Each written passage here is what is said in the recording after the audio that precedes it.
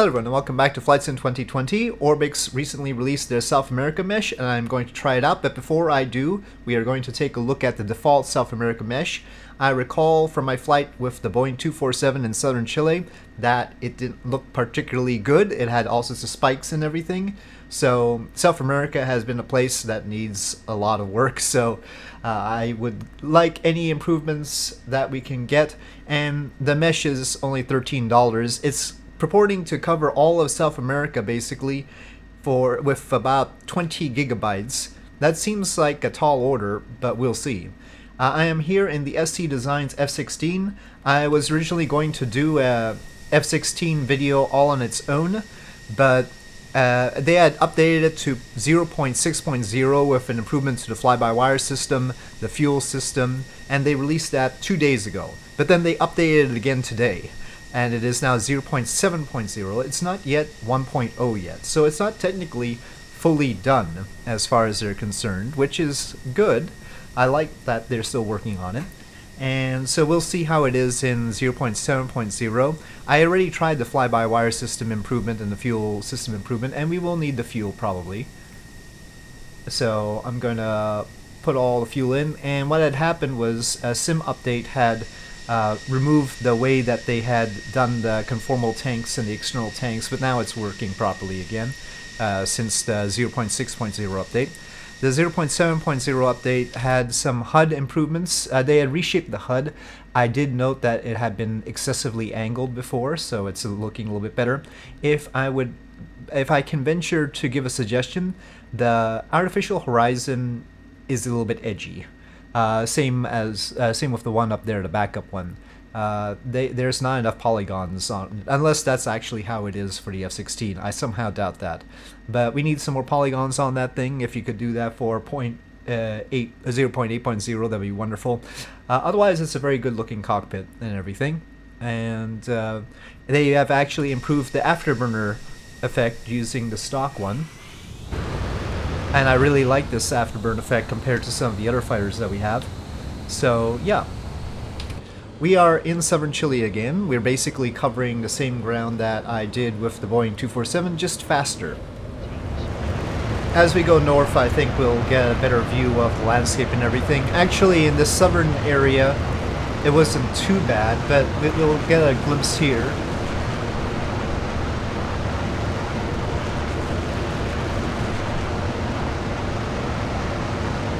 Interesting, it called it waypoint 0. The map doesn't seem to be working right, does it? Hold on, let me see if I can use my backup map. I don't know what's happened to the VFR map there. Okay, so we are here. Tierra del Fuego, of course. And here the landscape was not too bad, but you can see it's still limited in its quality. So we'll get a good reference for comparison here. But yeah, previously I had to turn off the fly-by-wire system at really high speeds, say past Mach 1.5, because it got wobbly. But in the recent test that I previously done for the 0.6.0 version, I found that the fly-by-wire system was working just fine at high velocities, at least for the test period that I did. So it seems to have worked out. But we are primarily interested in the landscape. This is how it looks here. Still around Tierra del Fuego, headed for Punta Arenas.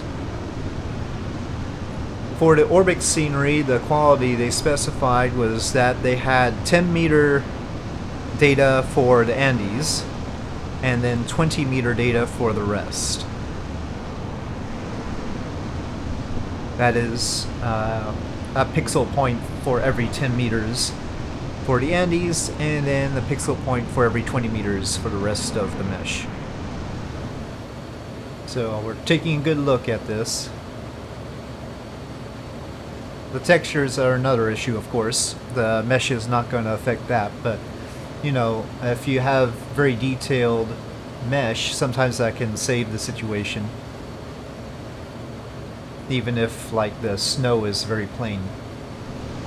I do have this custom livery for the SC Designs F-16. I found it easy to make a livery for it. I also have one for the India Fox Teco F-35. So, my little Rays Aerospace liveries. Some planes it's easy to make a livery for, some planes a little bit harder. It depends on what the files look like. So the Punta Arenas area, where we actually started out last time with the Boeing 247. In this area, the Punta Arenas area, the stock landscape seems especially good, actually. You can see some subtleties in it. Okay, we are turning at our first waypoint, and you can see the default landscape here.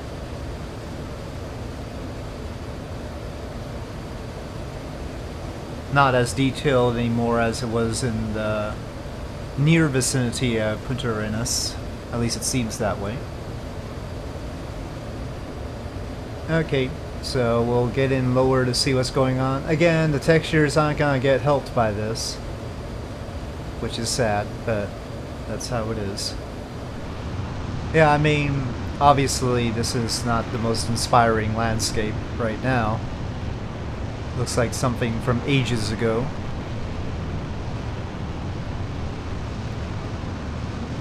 I haven't seen any of the spikes yet, though. Well, the trees help. Trees always help. I haven't seen any spikes. Oh, there's a spike. Let's visit the spike over there. Oh, we should get a bearing on the spike so that we can check it out later. Overall, around here it isn't quite as bad as my memory made it out to be.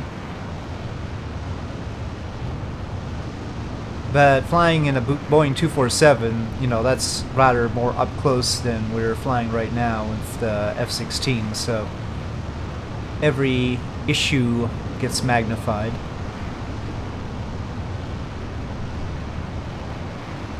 Okay, so right over here outside of Puerto Natales to the west, we get these spikes.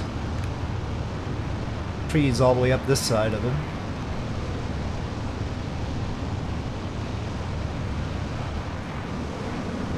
This is how this area looks. And yeah, rather spiky.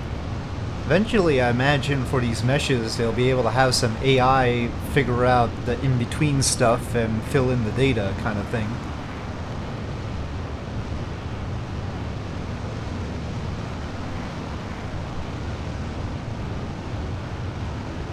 So yeah, rather plain. It's getting much worse out here. Though the textures over there don't look too bad. The cliff textures. Oh, there's a spike over there. Let's visit the spike. Again, just so that we can verify it disappears kind of thing. But I think we get the general sense of how the stock scenery is in these parts, so that we can compare with the new scenery. I will take the risk and pay the price so you don't have to take a chance. You will know whether it's worth it or not. If you are prone to going flying in these locations, I fly everywhere, so I want everywhere to look good.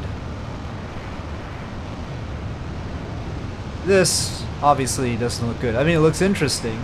It'll sure break the monotony, you know. Those mistakes aside, I mean, the landscape isn't tragic, it's just obviously not up to the par with the rest of the sim. Textures are another issue, but I think at this point I'm satisfied. I can see some spikes up ahead too. We know that there's gonna be mesh problems. So I'm gonna toss in the Orbx South America scenery, the South America mesh, and we will see how it looks by comparison. Okay, so now I have 25 gigabytes of Orbx South America mesh in, and we're just going to fly basically the same route that we did before and see what it looks like. And here we go. Now in the distance we can see some of the mountains there. The one closest to us on the right doesn't seem particularly spectacular, but the one behind it seems much better, I think. Again, I don't have a side-by-side comparison available to me, but my vague memory of how it looked in the previous flight does suggest that things have improved.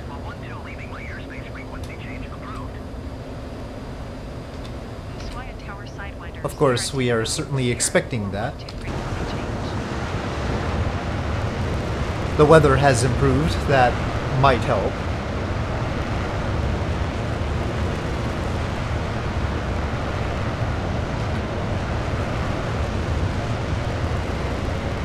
The VFR map still has not improved.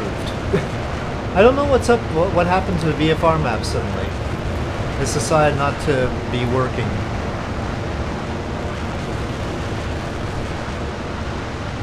To some extent they can say, well, it's a 10-meter mesh, and this is part of the Andes in particular, so I assume it is a 10-meter part. It could be the 20-meter part, but though I seem to recall the LOD steps going from 30 to 10, but anyway. But it's all dependent on the quality of the raw data. So you can try and put, you know, a pixel every 10 meters, but if that pixel isn't different from the one next to it because the raw data isn't up to that level, then what are you gonna do? We can see sort of minor sort of indentations there. It's not as smooth as it used to be. I guess I'll push it past the sound barrier just so we don't get the effect there, but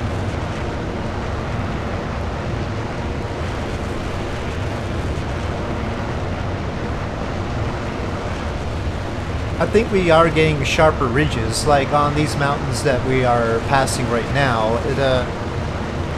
The sort of ridge is much more sharply defined. It's not all rounded like it was before. These are looking pretty good. Oh, brief loss of connection there, very brief. Okay, so we'll continue on to Punta Arenas, and then we saw those weird peaks around Puerto Natales, so we'll see how that area looks this time. Will we get weird spikes? I sure hope not.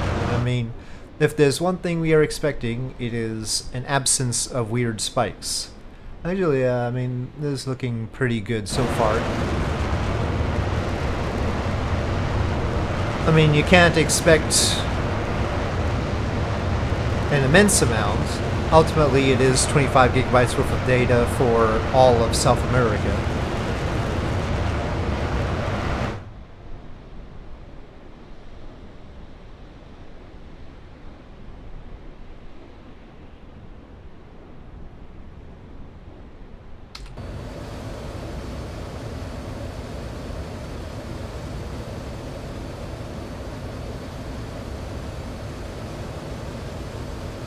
And of course some of the details are down to the photo scenery, which is what it is. That is not being replaced, so...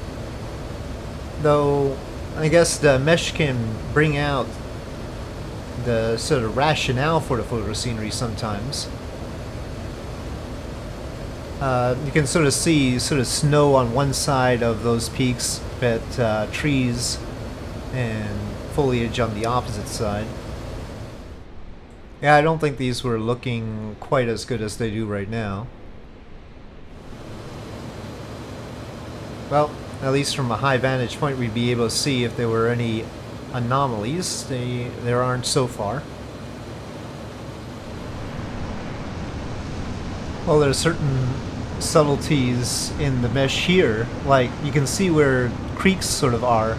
And actually, those details aren't necessarily in the photo scenery, or at least they're covered by trees, but you can see little riverways based on the mesh. Oh, that's a nice little place right there. I mean, not relevant to our mesh exploration, but that's a really nice place right there. That little town's got to be rather proud of their location. I mean, look at it. That's it's really something. Must be there for a reason, I mean. Oh, it occurs to me I forgot to put the conformal tanks this time. So we're actually short of fuel compared to last time. I'll have to watch out for that. It always takes away my fuel beforehand. So we're actually pretty low on fuel right now. Of course I can go to the menu and pump that up, but we'll just take it slow. We're just gonna imitate the flight from last time, so we'll get to Puerto Natales. And we'll just take a look around up to that point where we have a reference for. Well, I'd say this region is looking pretty good too. Again, no anomalies to talk about. And I think this constitutes better detail for sure. Might not be fair to the stock scenery though to take a look at everything this high up, but I am looking for the odd spikes and such. And we should be getting into that sort of territory soon. Over here, I would say that the mesh isn't doing a whole heck of a lot, but maybe we are a little bit high up. The photo scenery, though, has the sort of weird blockiness going, so that doesn't help the impression a whole lot. This island over here to the right is interesting, though. That seems rather detailed.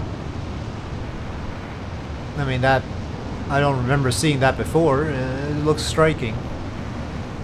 Goes without saying, it's not like I've been here in real life, so I don't know exactly what it's supposed to look like, but these guys aren't the greatest right now over here. But here we're probably more worried about weird anomalies, and we're not seeing anything completely unnatural going on here.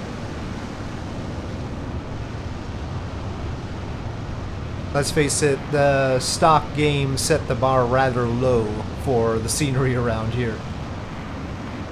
This is definitely an improvement over that.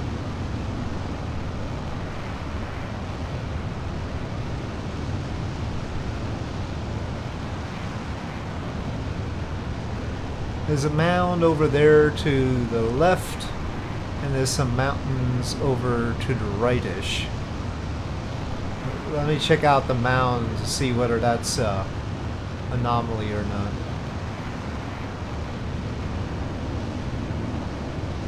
Oh no, it looks like a proper mountain. Nothing too weird about that one. Let me just take a look over to the right then.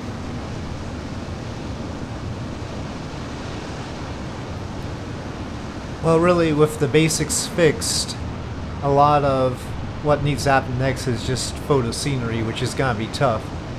These are obviously generic textures around here. And I don't know if there's any chance of getting better photo scenery for South America. Let's face it, South America, Africa, and a whole lot of Asia could do with a lot more love. Let me see if I can get to that mountain over there. Would have to go through a whole lot of other South America. We've only touched the tip of the iceberg, if you will.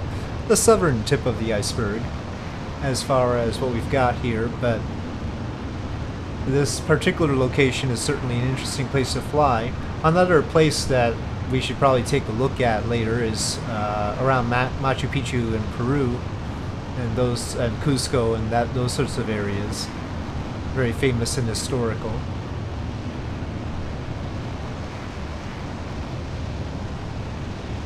And obviously elevated. Important aspect to that. Okay, well the mountain I was heading to doesn't look particularly spectacular, but we'll take a closer look. Okay, so there was this mountain that we were headed to. The sort of generic textures that they have around it are nice. it's the sort of cliffy textures that they throw around sometimes. I like them especially. They're very nice. I think those are generic, but boy, they might be the real photo scenery.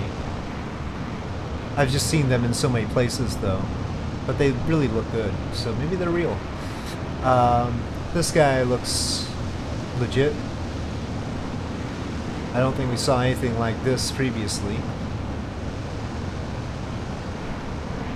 Could it be better? Of course it could be better. There's a lot that could be better, but there's no weirdness around here. Maybe that makes it less entertaining, but there's some satisfaction to coming to this area and seeing things looking proper. I want to fly all over the place. I'm not sticking around to familiar locations, that's for sure. And I expect it to all look good. Well, here we are. That has been a very, very, very minor portion of the South America mesh from Orbx, and I'm fairly satisfied with this test of the thing. And in fact, probably what I'm going to do is continue that Boeing 247 flight up through Chile. So did one flight, but we could continue with that. So alright, with this little review of the mesh as well as the SC Designs F-16, I'll say thank you for watching. I hope you enjoyed this video. If you did, please do press like. If you have any comments or suggestions, please leave them in the comment section below, and I'll see you next time.